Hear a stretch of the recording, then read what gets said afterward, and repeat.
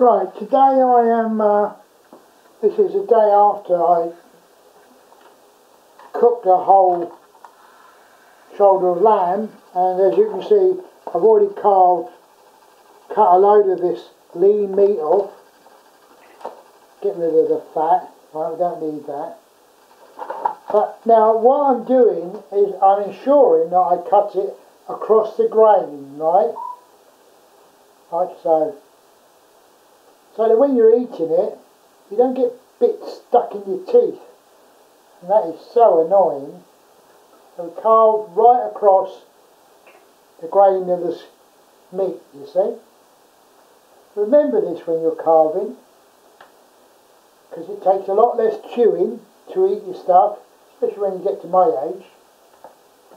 Alright? And then I shall freeze this, and I can use it for, I was going to have roast potatoes with it today, but I'm going to have a sandwich. Alright? Not too bad. So we'll get a lot of meat off of this, but this was quite expensive from Asda, Walmart, that's the name of the company that I got it from, which I know that in the States they're called Walmart, but they bought up one of our local supermarkets, can't remember which one now, and it became Asda. Might have been, I think it was called Asda actually, but now it's called Walmart. So it's Walmart, still kept the name though, obviously reasons, business reasons. So there's quite a bit on this, it's like a blade, see that? And we just cut it down, pull any fat off, don't want that. Fat in lamb is horrible taste. How much there's left now? Still a bit. Let's cut right across here now. Get this piece out. There you go. See? Now, remember, cut across the grain. Makes it easier to eat, especially for us old folks. And then when you defrost it, see there, another piece there. Makes life simpler all round, but remember, always cut across the grain. See? Across the grain.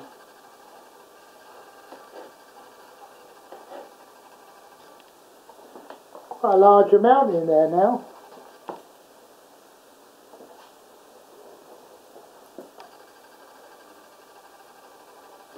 Anyway, by the time we finished, all the meat will be off of this shoulder blade, and then I can freeze it up in little bags. Today I'm going to have it as it is, freshly cooked. There's still a lot on here, I'm not going to put you through all that. But that's it, basically. Remove the meat from the joint when it's cold, and then it's nice for sandwiches or salads, or just have it with roast potatoes and warm it up a little bit in the microwave or whatever. Thank you for watching, I hope you've enjoyed it, and here's to the next. Right, there we are, there's the lamb in some brown bread. Now we've got some tomato chutney here, and we're going to put on the top, see that? I'll put it on that bit I think. Okay. And that's dinner today. Okay. Put that like that. Put that back in there. Take that. Oh. Got some pepper on there. Plenty of pepper. We could have had chilli sauce, but I think we'll have this today. Just turn it over, like so. And that's today's dinner. It's a lamb sandwich on seeded bread. Yummy. I won't be hungry today.